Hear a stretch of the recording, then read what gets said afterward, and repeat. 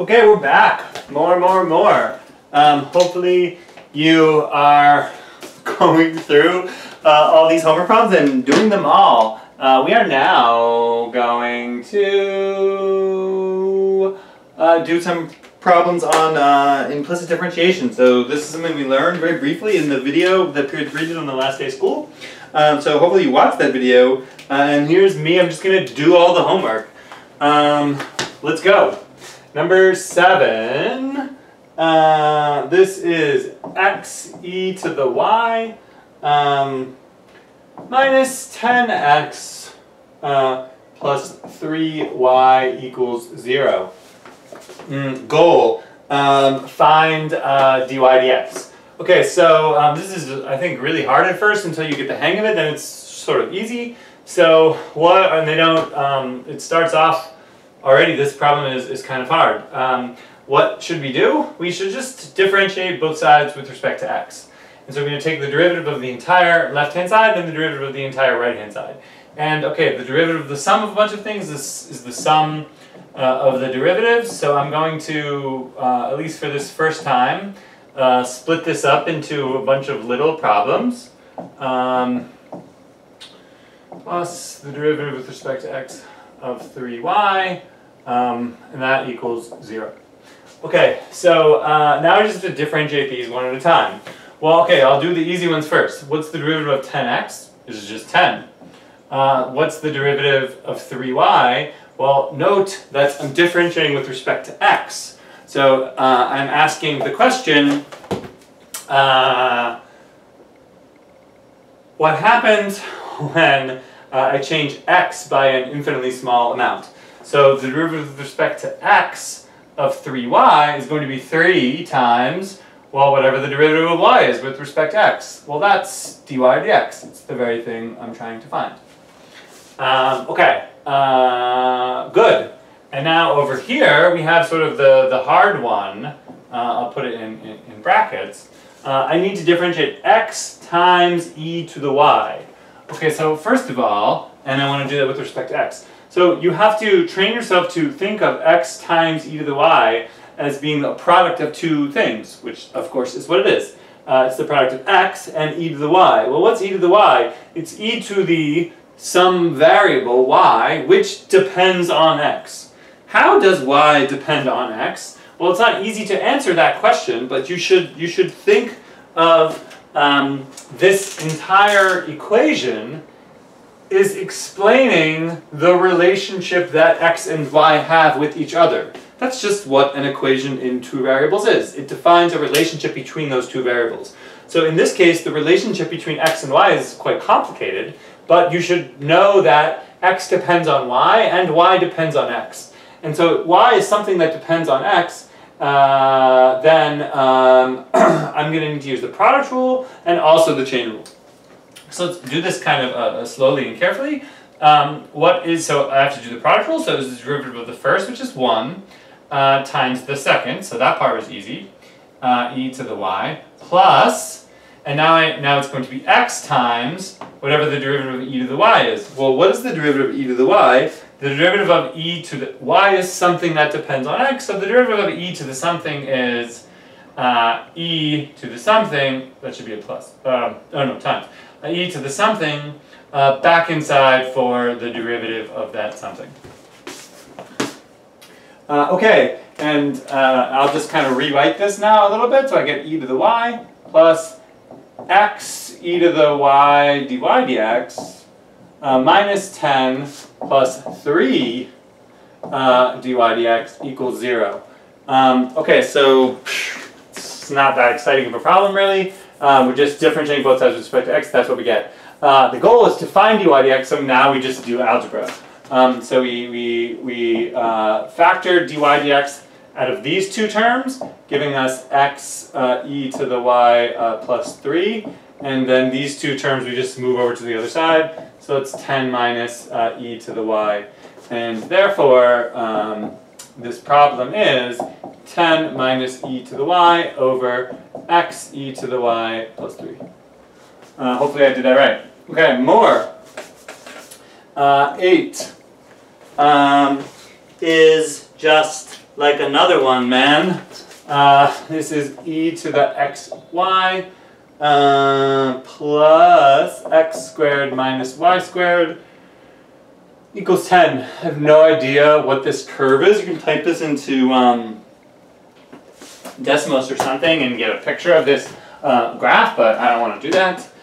Okay, let's just differentiate both sides with respect to x. Okay, well, I'm going to take the derivative of both sides. So in other words, I need to find the derivative with respect to x of e to the xy.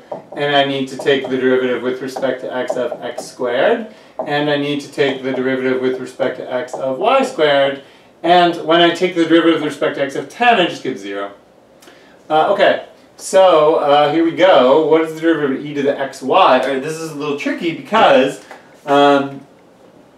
well, again, what is y? It's something which depends on x. So this is x times sort of something that depends on x, or a function of x, you could say. So I have to do the product rule here and the chain rule. Okay, so I'll just do it. What is the derivative of e to the something? Answer, the derivative of e to the something is e to the something back inside for the derivative of xy. And the derivative of xy requires the product rule. So it will be the derivative of the first times the second plus the first x times the derivative of the second. The derivative of x squared is 2x, and the derivative with respect to x of y squared is, well, the derivative of, remember y is something that depends on x, so the derivative of y squared, the derivative of something squared is 2y back inside dy dx equals 0. So now I have this big mess, and I just distribute everything through. This is just the only way to do this, basically. Plus x e to the xy dy dx. It's kind of tedious. Plus 2x minus 2y dy dx equals 0. Now I have an equation which relates x's, y's, and dy dx. So I just collect dy dx and x e to the xy minus 2y, and over here I get negative 2x. Would have been prettier if I had done it the other way. Too late. Negative 2x minus y e to the xy. Well, it's never too late. Dy dx is 2x plus y e to the xy over 2y minus x e to the xy. This is disgusting. This problem is totally just lame. I'm having like some crisis here about how boring this homework is. This is just practice with implicit differentiation. So if you can do this, great. Hopefully there aren't too many more of these freaking things. 9 and 17, huh? Okay, 9. Hopefully this is a little bit easier. It's all algebraic. X cubed, y cubed, minus y equals x. Okay, I got this. Let's take the derivative of both sides with respect to x. So this time I'm going to kind of skip some steps. So just differentiating x cubed, y cubed, how do you do that? Well, I have to do the product rule. So it's the derivative of x cubed, which is 3x squared.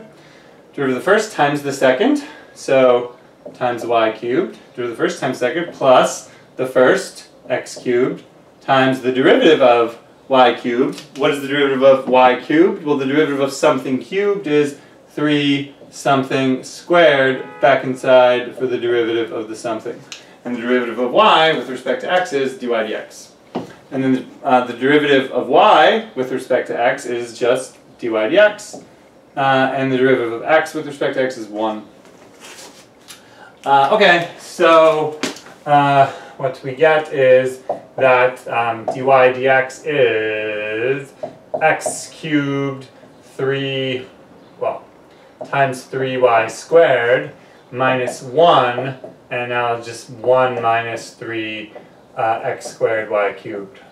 So the final answer for this problem should be 3x cubed y squared minus 1 over 1 minus 3 x squared y cubed. I hope these are right. Of course, at any point I could be making some small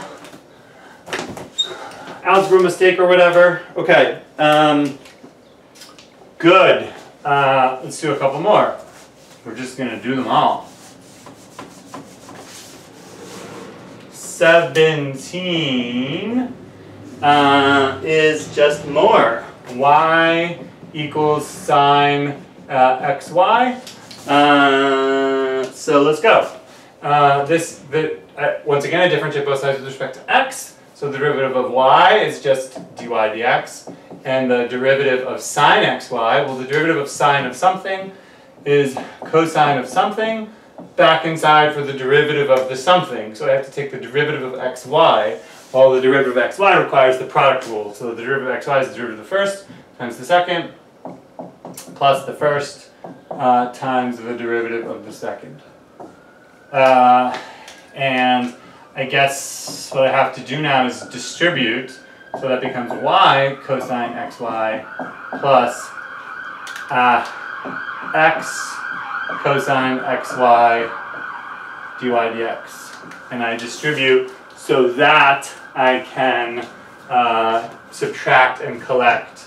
And so I get dy dx times 1 minus x cosine xy equals y cosine xy. This is a lot of algebra. And so dy dx is y cosine xy over 1 minus x cosine xy. Okay. Good. More. Okay, so that was the part of the homework that was well, hold on, I shouldn't speak yet. 31. What's 31? Yeah, it's just another problem. Tan x plus y equals x. And I think what they want to know now specifically is the derivative at 0, 0. So what we want is dy dx at the point 0, 0. Let's differentiate both sides with respect to x. So if you take the derivative of tan of x plus y, that's going to give you secant squared x plus y back inside for the derivative of x plus y, which is 1 plus dy dx. And here it's just 1. Okay, so multiplying through by cosine, that gives me that 1 plus dy dx is just cosine squared x plus y. It seems like the better thing to do. And then, then there we go. So dy dx in general formula is cosine squared x plus y minus 1. So I guess that's like negative sine squared x plus y. But never mind that. What is dy dx at the point 0, 0? Well, and I haven't mentioned this yet in this entire video, by the way, big picture, what we've been really doing is we've been computing this whole time formulas for the slope of the tangent line to these curves in terms of the x and y coordinates of a point on that curve. So now, for the first time in this homework, we're actually going to do one. So this is a general formula, and I can find particular slopes by plugging in particular points. So first of all, just confirm that the point 0, 0 is a point on this curve. In other words, when x is 0 and y is 0, you get tan of 0, which is 0, equals 0. In other words, 0, 0 satisfies this equation, so therefore 0, 0 is a point on this curve. Then it's applicable, therefore, to plug in 0, 0 into this formula, and we get cosine of 0 is 1. So this whole thing is just 0. This is just very boring, but what it tells you is that, in fact, this curve, whatever it looks like, I have no idea, has a horizontal tangent line at the point 0, 0. In fact, I would use calculus in order to help me figure out what this curve is doing. So that I could understand it. Okay. Couple more. 38 is just more, man. At least we get a picture now. 37 is this thing called a bifolium. And I guess you've probably never heard of this before. Bifolium, interesting, very interesting curve. X squared plus y squared squared equals 4x squared y. And I think that if you express this in polar, it is much prettier.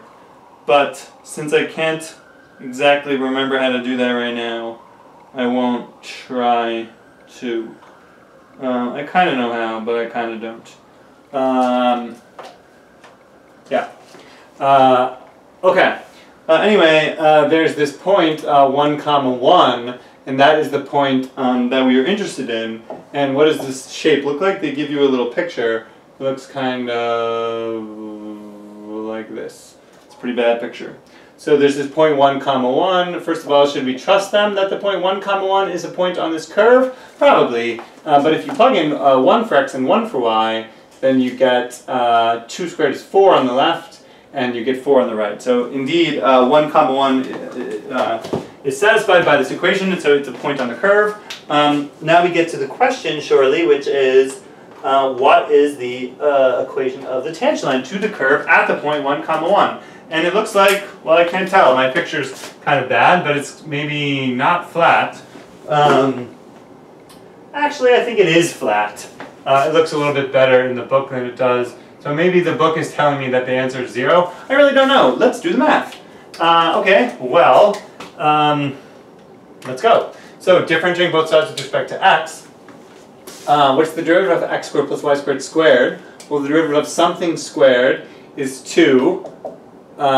Something back inside for the derivative of x squared plus y squared, which is 2x plus, and the derivative of y squared is 2y dy dx. Okay, so I've been talking less and less as this video's been going on,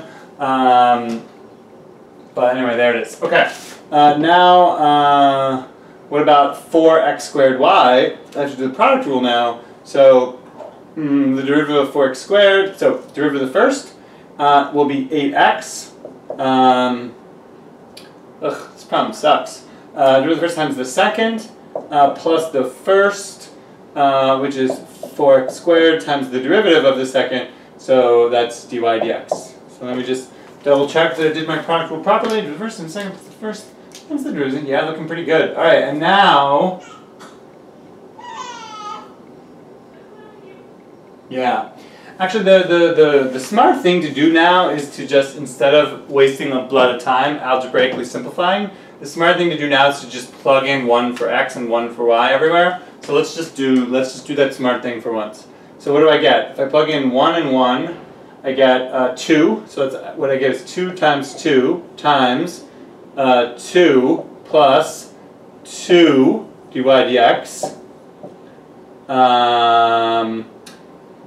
Equals, here I get 1 and 1, so that's 8 plus 4 dy dx. So the goal is to find dy dx when x is 1 and y is 1, so that's, I think, what I'm doing, right? So now that's 4, so distributing through that gives me 8 plus 8 dy dx equals 8 plus 4 dy dx. And the only possible way for this equation to be true, for 8 dy dx to be 4 dy dx, is if dy dx is 0. And so indeed, we have just determined that the slope of the tangent line here is 0. And so just like it looks like in the picture in the book, there is a horizontal tangent line at the point 1, 1 on the bifolium. I really hope that I have done... Oh, no. I did the wrong problem. That is so Sad. Well, please ignore the last 5 minutes because I didn't assign 37. Oh my gosh. I don't even know if they want to do 38, but here we are. What is 38? The also famous curve, x cubed plus y cubed minus 6xy equals 0. This is famous. It is called the folium of Descartes. And this is one of the famous curves that Descartes explores in his book about geometry. There is a picture of this hanging in the room I used to teach in before Kirk stole it from me. What does it look like? It's kind of got a little type shape. That's roughly right. Okay, and then there is this point, 4/3, comma 8/3 on the folium. Now I really don't feel like double checking that this is true, but apparently if you plug in 4/3 for x and 8/3 for y, then you'll get that this equation is satisfied, so that is indeed a point on this curve. And our goal is to find the slope of the tangent line there. So I guess it at least feels like we're doing real problems now. And I don't know, that slope to me looks like 1.5 or 2 or something, who knows? Let's do algebra to calculus and algebra to find out. So okay, I differentiate both sides with respect to x. I get 3x squared plus 3y squared. The derivative of something cubed is 3 something squared. Back inside for the derivative of the something. Minus, now I need to do 6 times. Well, what is the derivative of x times y? Or maybe I'll just think of like 6x as my first function and y as my second. So the derivative of the first is 6. No, I changed my mind. The negative is confusing, so I think it's safer to do this. What is the derivative of xy? Derivative of the first is 1 times the second plus the first times the derivative of the second. And then, of course, equals 0. So now I have a big mess. Let's see, 3x squared plus 3y squared dy dx minus 6y minus 6x dy dx equals 0. Okay, so calculus is done. Now I need to try to make some sense of this. So let's factor. That gives me 3y squared minus 6x equals, moving that to the other side, I get 6y minus 3x squared. And therefore, dy dx is 6y minus 3x squared over 3y squared minus 6x. And I guess I can take a 3 out of the top and the bottom, so it's 2y minus x squared over y squared minus 2x. Alright, what is this? It's a formula which will tell you the slope of the tangent line to the curve at any point. So now we go do it. What is dy dx at the point 4/3, comma 8/3? Well, I just plug in all these points. So it's 2 times 8/3 advanced fractions minus 4/3 squared, so 16/9 all over y squared, so that's 64/9 minus 2x, so that's 8/3. So let's see, what does that give me? Getting constants, 48 minus 16 over 9 over 64 minus 24 over 9. So that's 32 over 40. So I believe that the answer to this is dividing by 4. Dividing by 8 gives me 4/5. So if we believe me, then the slope of this tangent line to this folium is indeed 4/5. That's like probably right. Good. Okay. That was the sort of tedious part of this homework. 4 problems to go. These are, I think, a little bit easier. This is the thing we did, depending on what period you're in. We may have done this the week you were in school, or you may have learned about this through the video.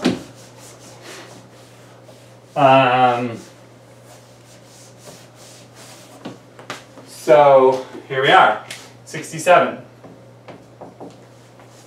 Oh,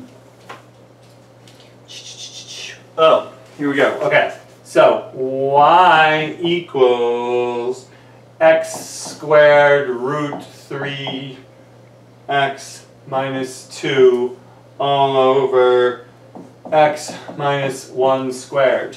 Okay, now you might think this problem sucks because there's all this like chain rule and product rule and quotient rule, but what you're supposed to do with this problem is use logarithmic differentiation.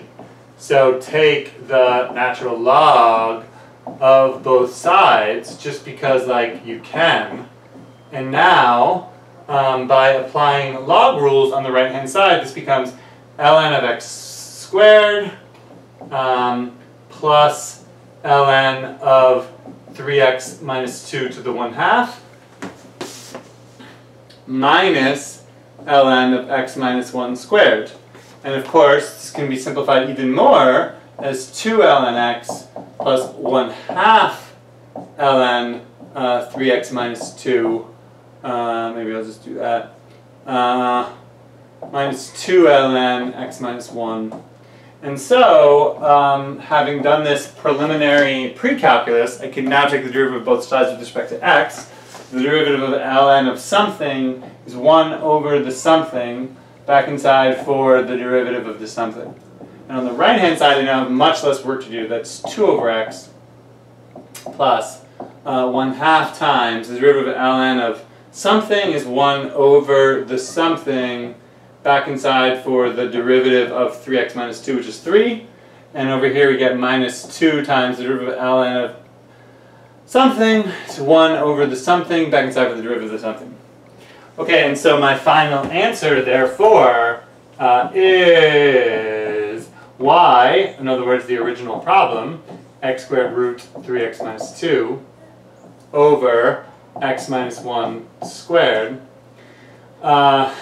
times 2 over x plus, see if I can squeeze this in, 3 over 2, 3x minus 2 minus 2 over x minus 1. Cha. Kind of failed there. Yeah. Sure. Good and good. Okay, 3 problems to go. 69. No, I'm just not doing that. It's the same thing. 71, 73 though are a little bit interesting. 71, y equals x to the 2 over x. Okay, so what should we do? Well, this is not an exponential function, and it is not a power function. It is a complicated function of the form function to the function. So we got to rescue the princess. We need to bring down 2 over x. So logarithmic differentiation to the rescue. I take the natural log of both sides, and I basically just have to do this. Because if I take the natural log of both sides, now I can apply the log rule, which says that this is 2 over x times ln x. Okay, and I might even rewrite 2 over x as 2x to the negative 1, just for being careful. And now that I've done this pre-calculus, I can differentiate both sides with respect to x. So the derivative of ln y is 1 over y, back inside dy dx. And now I have to differentiate the right-hand side with respect to x. So the derivative of this would be the derivative of 2x to the negative 1 is negative 2x to the negative 2, which is the first times the second, plus the first times the derivative of ln x, which is 1 over x. And so I actually think we get something kind of cute on the right-hand side here. We get negative 2x to the negative 2 ln x. But here we also get x to the negative 2. So that's 2x to the negative 2. And so this, if I factor out an x to the negative 2, then that would give me 2 minus 2 ln x. And I still have 1 over y dy dx. And therefore, after all this work, what is the actual answer to this problem? It is y, in other words, x to the 2 over x, times, and probably people would write this as like, I don't know, 2, 1 minus ln x, and then all over x squared. Or maybe they would even simplify that further. Okay, good. This one I don't want to do because it's exactly 73. Is it just like also the exact same thing? It totally is. I'll just do it anyway. Oh, I noticed that 67 was a logarithmic differentiation optional, but 71 was a logarithmic differentiation obligatory. Okay, 73, x minus 2 to the x plus 1. X minus 2 to the x plus 1. Well, once again, this is of the form function to the function, so the only way to do this is by first taking logarithms. So we take the log of both sides. Here you get ln y, here you get x plus 1 times ln x minus 2. That was pre-calc, now we do calculus. The derivative of both sides with respect to x, the derivative of ln of something, 1 over the something, back inside for the derivative of the something. And here I have to do the product rule, derivative of the first, which is 1 times the second, plus the first, x plus 1, times the derivative of ln of x minus 1. And the derivative of ln of something is 1 over the something, back inside for the derivative of x minus 2, which is just 1. And so we get that dy dx is y x minus 2 to the x plus 1 times, and then this mess, ln of x minus 2 plus x plus 1 over x minus 2. Okay, so you now not only know how to do the product rule, the quotient rule, the derivative of composite functions, but you now also know how to do functions that are of the form function to a function. Alright, you pretty much know what not quite yet. I'm going to stop the video now, and I'm going to do some more problems on derivatives of inverse trig functions.